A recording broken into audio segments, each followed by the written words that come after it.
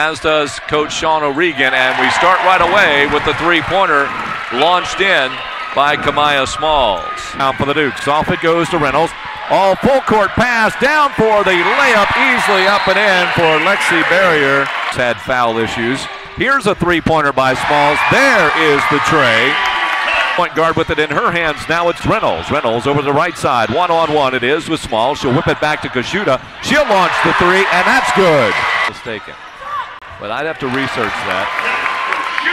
And Kelly Kashuta, 20-2 in the first is not too shabby.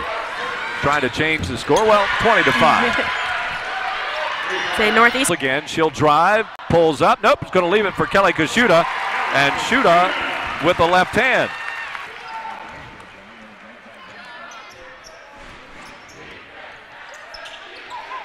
In the lineup is Zoe Zwirling, number 1 for the Huskies. And that swishes down for Northeastern. Knowles kicks it out. Barrier alone for the three, and she'll splash that one down. Whipped inside, and Merritt takes the quick shot. There's another assist, that one from Smalls. Or Barron, that is, in the lineup at the same time. Here's Barron in the corner, set shot. That's usually good, and it is. And it's been kind of fun to watch. And a bucket counted for Kamaya Smalls as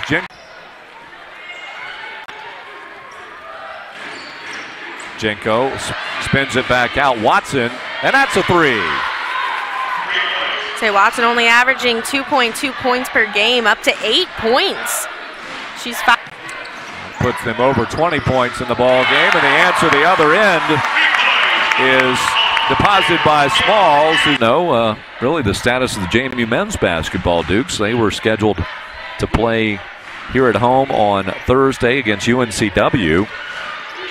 And then at Elon on Saturday. Those games have been postponed as Jenko is counseling him.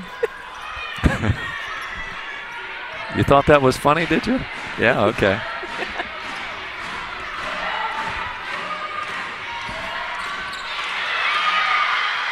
The Huskies, 10 on the shot clock, down and low as Barron finds Young for the bucket. Not looking at Young, she fooled everybody on that one. There's another three-pointer from the outside for Watson.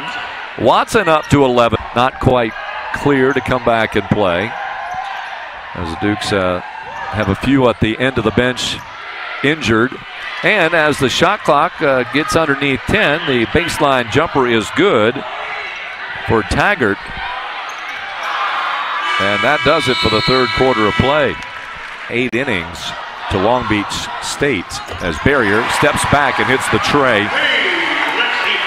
As we're down to 60 seconds to go, and that'll tumble in for Ania Young. Score here, the Dukes, they do get back into the win column, so they've won 12 of last